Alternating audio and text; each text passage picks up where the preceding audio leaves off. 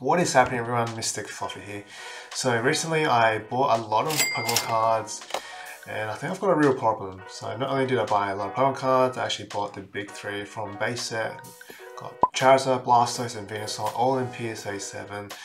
So what better way to finish it than to buy these three, and I did spend over $800 on the three slabs. However, I actually did manage to sell it for, wait for it, 1.35k. What did he say? So I made a bit of a profit, not huge because eBay takes quite a big punch out of my wallet. So profits say goodbye, and eBay, they just become richer.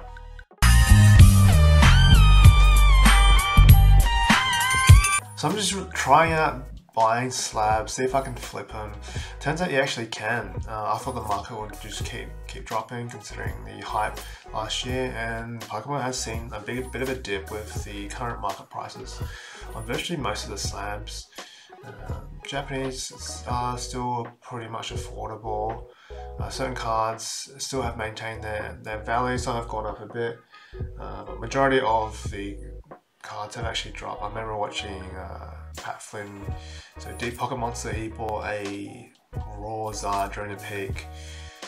He bought it for about, I can't remember, was it about $900 or something? I can't remember exactly, but it was just ridiculous price. And yeah, so he bought a raw Charizard, went to grade it, and all up, I think it costed, and then it cost like $1,400.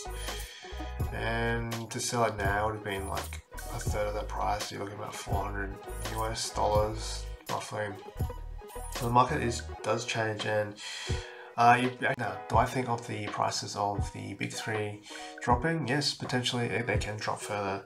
However, they might go up even more than what it is now. It depends on what people are after, if there's a demand for it. So if people are after it, it'll go up. If the supply is low, then yeah, the value should increase. Although base set has been reprinted so many times, so there's plenty on the market, to be honest. So I know that the 8s and 9s definitely do jump, and the 10s just, yeah, it's ridiculous amounts. 9s, I think they go for about, PSA 9 Charizard almost goes for like 2k or Australian dollars, and then like a 10 goes for like probably like 10k, I would say, roughly, give or take. So the price for these is still sought after. It's the original. You can't beat the OG sets of cards. I know that they've done a fine line of different variations of cards of like Blastoise, Charizard. You know, we got evolutions. Even that's still going for a bit. I did actually manage to get some evolutions, PSA 9 slabs. See if I can flip them as well, but no one's really asking for them. They're not as popular as the base set. Although base set 7 versus a Evolutions 9, base set 7 still holds greater value, even though it's a lower grade than the Evolutions 9.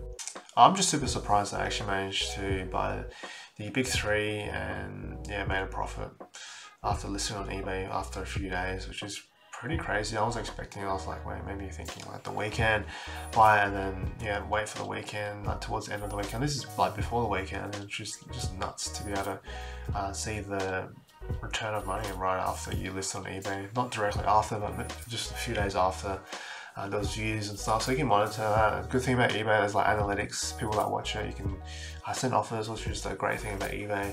The only downside about eBay is the fees is quite a lot. Like I would add about 15% roughly on each item that you sell on eBay.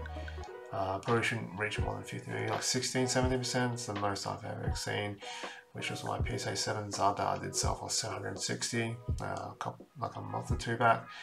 Yeah, so super proud of that. And then yeah, I'm just gonna stick to eBay, see what's out there. It seems like eBay's got more variety of the audience who are interested in your slabs, although marketplace and Gumtree is still popular.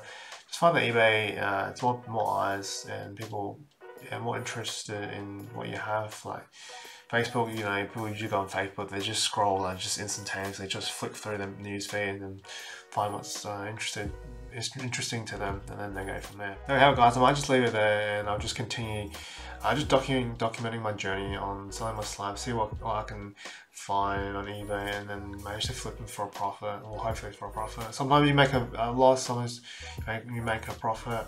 It's just a way of investing. You can't always know the market, you can never time the market, although you can kind of predict it. Predictions can go wrong, so there is some risk involved with playing with Pokemon cards. It's not always going to be, you know, positive days. There'll be some down moments as well, you know, given the market. Anyways, guys, so that's my time, and let me know in the comments below what you think of my recent purchase and sale. I managed to flip off the big three, the Zard, the Blastoise, and Venusair, Cabbage. As always, just keep safe, stay out of trouble, and I'll see you on the next one.